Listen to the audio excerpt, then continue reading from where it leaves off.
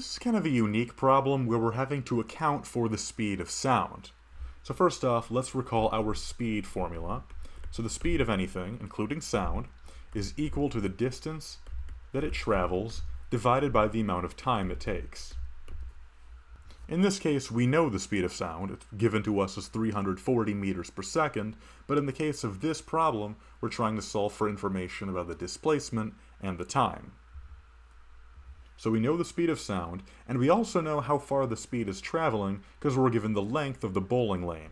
So let's algebraically solve this for delta t to solve for the amount of time it took for the sound to travel.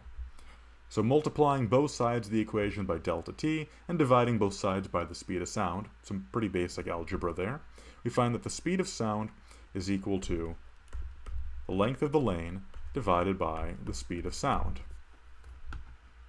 So the time that it took for the ball to travel is equal to the length of the lane, 16.5 meters, divided by the speed of sound, 340 meters per second, which is equal to 4.85 times 10 to the power of negative 2 seconds.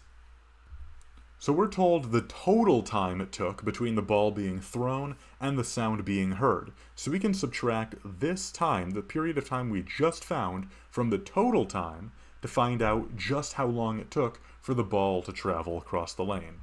So the total time, so the time it took for the ball to travel is equal to the total time divided by, or minus the time for the sound. So this is the total time of 2.8 seconds minus 4.85 times 10 to the power of negative 2 seconds, which if you put into a calculator is just equal to 2.7515 seconds.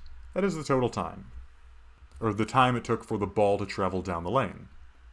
So if we want to find the speed of the ball, we'll take the length of the lane and divide it by that time period. So 16.5 meters, the length of the lane, divided by the time it took for the ball to travel down, divided by 2.7515 seconds. Put this into a calculator, and we get about 6 meters per second. And so that is our answer to this problem. I hope this video helped you out. If it did, please consider subscribing or donating to my Patreon, as that'll help me out in making more videos just like this. If you have a request or a question, leave a comment down below, and I hope you all have a good night. Bye-bye.